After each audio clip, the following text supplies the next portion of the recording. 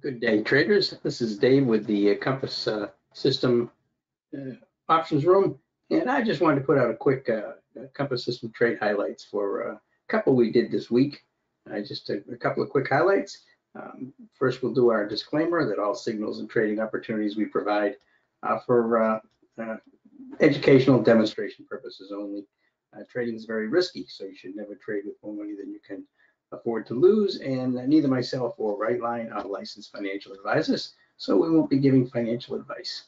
All right, so what we look for in the Compass room, the options room, is we look for to trade the highest probability trade setups and entry criteria, and this is basically a breakdown of those. We look for breakouts of what's called a dynamic compression zone that the Compass system actually creates.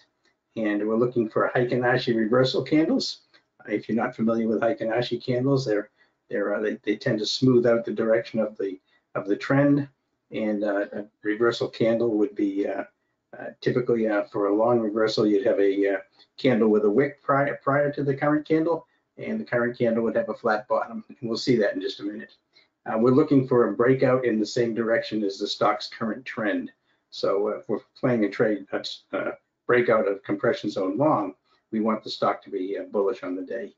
And we try to trade in the same direction as the current market trend if there is one. A lot of times there's not. If you have a choppy market day, you focus on the stock. We look for what's called a modified Laguerre for the current time frame, and I'll point that out. When we look at the Compass system, the modified Laguerre is a momentum indicator that the Compass system uses. It's basically an oscillator that the divergence is stripped out of, so it's basically just a momentum. And we also have a modified Laguerre for the multi-time frame. So we're looking for momentum on current time frame and multi-time frames all to be going up in the same direction or going down at the same time. And we're looking for the Bollinger Band to be expanding. In other words, when you're breaking out of compression, the Bollinger Bands will widen. So that's what we're looking for. And we're also looking to trade stocks that have relative strength or relative weakness versus the SPY. So stocks that are stronger than the SPY for longs, weaker than the SPY for shorts.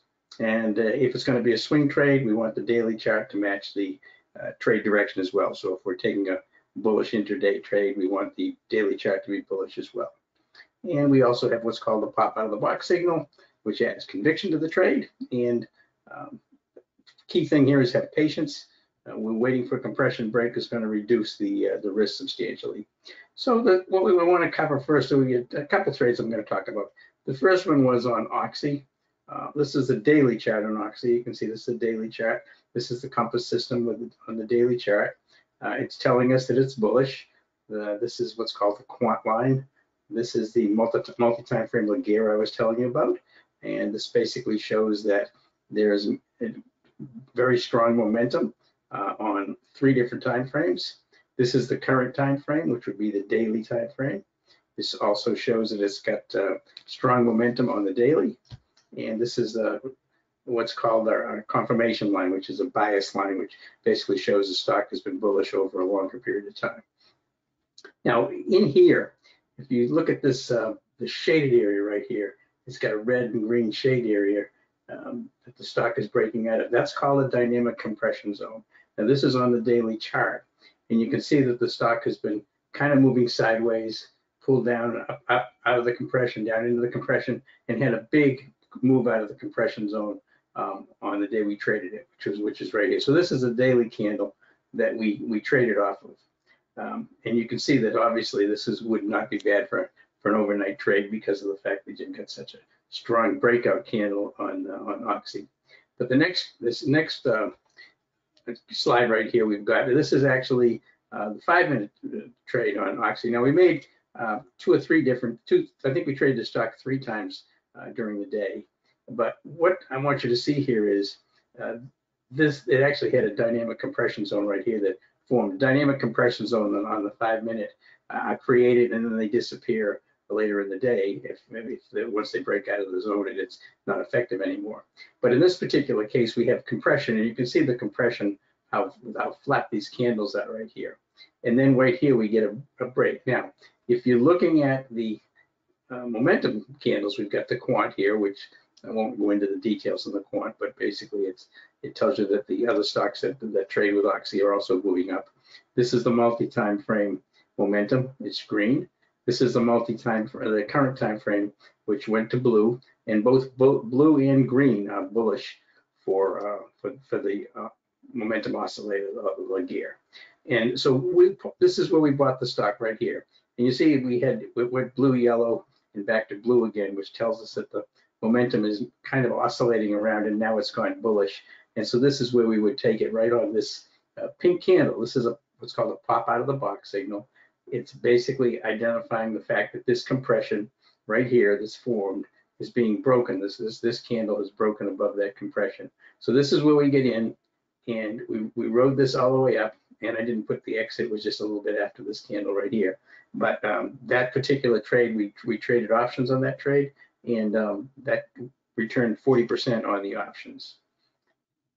And one other trade I want to just cover quickly. Again, this was also a trade we did on Friday. This is Zillow.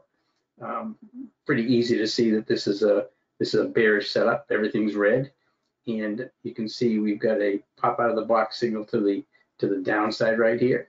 And we did have a dynamic compression zone right in here. It disappeared after the stock broke to the lower. But this is where we get into the C. Right here on this candlestick, and these are Heikin-Achi candles. You can see the flat tops telling you that this is a bearish trade right here. This is a Heikin-Achi reversal. This is a bearish trade. We got one little doji right here, but this is where we entered the trade, and we basically just rode it down.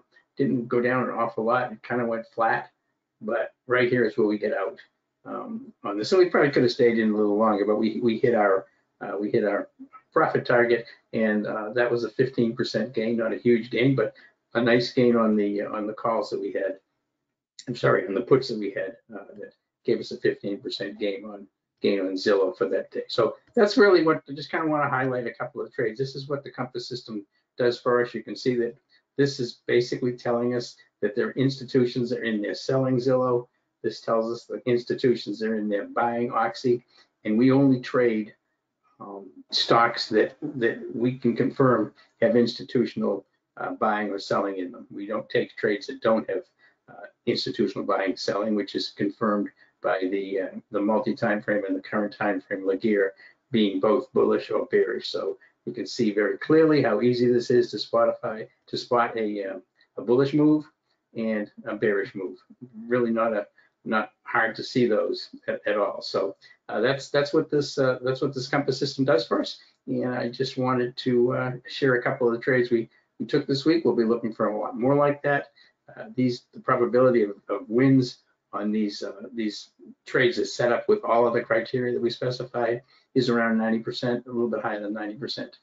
So a pretty dramatic win rate on a really easy to identify pattern. So just wanted to share that with everybody, and hopefully you'll see how impressive this Compass system is and how it can help you trading. So have a great evening, and that will be it till the next one. Have a great night.